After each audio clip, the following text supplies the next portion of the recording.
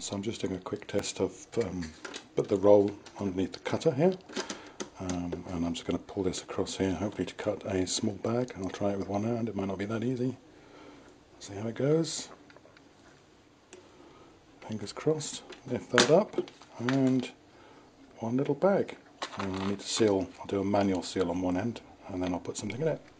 I'm just going to do a manual seal on the bag that I've prepared for some small items, just to check the manual sealing process. So I've positioned it there, pop that down, should click both ends. That's good. Seems to be on, and let's hit the manual seal and wait for the light to change.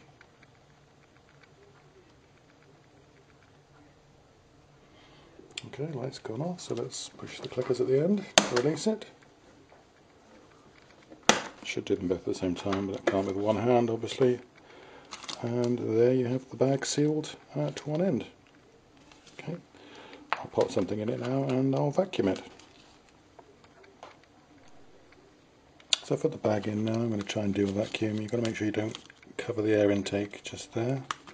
So pop it there. Just put an onion in just to test it. Put that down.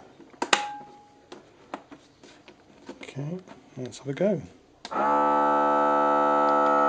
And there it goes.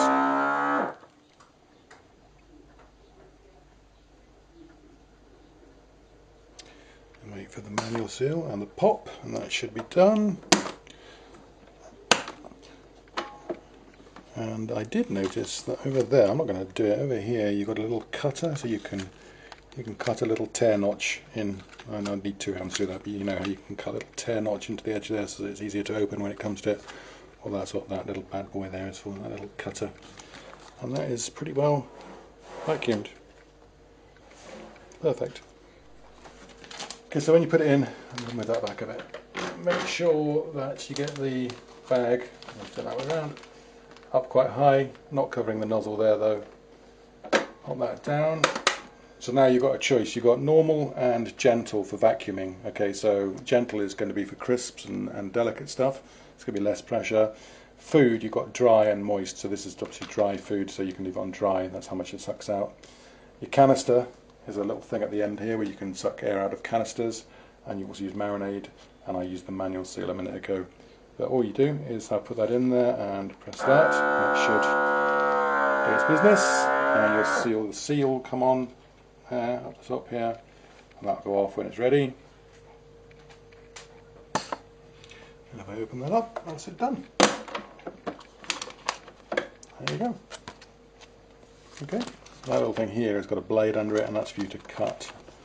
I think you just cut a little notch, I guess you press, I don't know, I've not used it. Press there, and there you've created a little rip, so that when you want to open it, it's easier to tear it across there. Okay.